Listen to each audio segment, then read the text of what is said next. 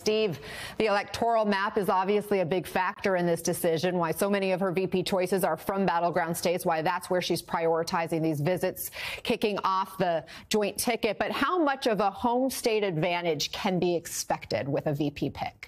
Yeah, let's look at this just in terms of Shapiro, Pennsylvania, Kelly, Arizona, and maybe Walz, Minnesota. That's a little more complicated. But from that standpoint, as a reminder, look, Pennsylvania, this was the 2020 result. Biden by 80,000 votes, barely 1 point. Arizona was 10,000 votes for Biden. Both of those states had gone Trump in 2016. 19 electoral votes in Pennsylvania. The case for taking Shapiro just politically, would be, does it give you a critical boost for 19 electoral votes? Or Kelly, critical boost for 11 in Arizona. Well, here's what we can tell you in terms of what a boost might be if there is one. Looking at some recent vice presidential picks on the Democratic side, what you're seeing in this chart is, take, for example, this 2016 race. Remember, Hillary Clinton put Tim Kaine from Virginia on the ticket. Now, in 2016, the national popular vote got 2 points more Republican than it had been in 2012. There was a national shift in 2016 of 2 points toward the Republicans. Now, Tim Kaine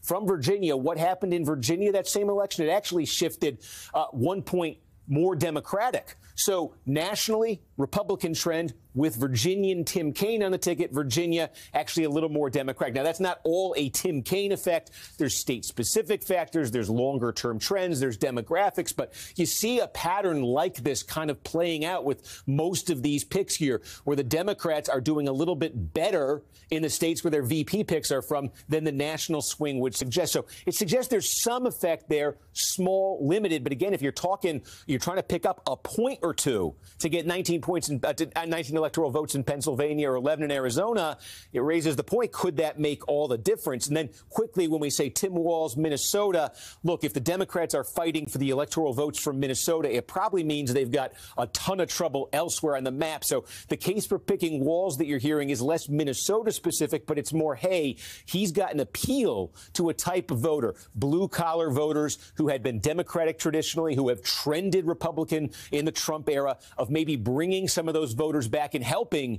in a state like Wisconsin or maybe Michigan or Pennsylvania. The problem politically with that is when you look at how Walz won his race in 2022 in Minnesota, he didn't do any better than Biden in exactly those kinds of areas. So the idea he's going to give a boost with voters in rural blue-collar areas that the Democrats weren't already getting, he didn't show it last time he was on the ballot. Fascinating to see those historic trends. Steve Kornacki, thanks.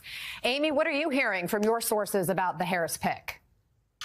I'm hearing a lot of people running towards Shapiro, even though it is problematic with the whole situation in Gaza. I know it's going to be a very problematic issue, but I think people say, look, if he gets 60% approval in his state, it's so hard to do right now in such a polarized time.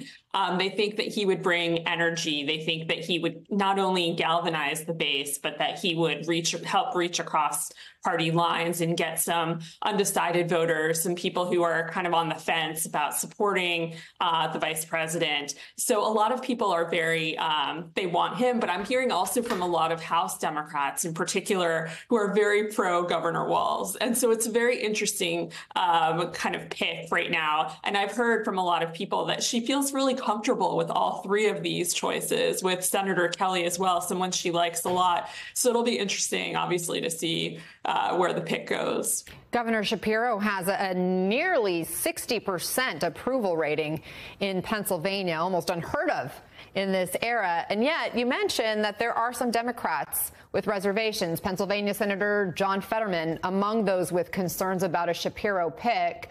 What are the reservations specifically about him? You mentioned Gaza. Is that it?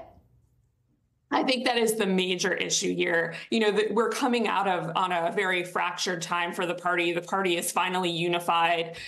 They are energized. There are a lot of people, there's a lot of concern that the party could fracture again, and that this is a very delicate issue, and they don't want to fracture the party once again. So I think a lot of this is based on what is happening in Gaza. But I think most of the concern, most of the people are really energized by him. They think that that a ticket with him could really, really energize the base and beyond. And I think that's why you're seeing a lot of Democrats kind of quietly pushing for him behind the scenes. And of all the states we've been talking about in the battleground mix, Pennsylvania is such a key for Democrats to pick up if they want to get to that magic number of electoral votes. Amie Parnes, thanks for giving us the very latest on your end. I appreciate you.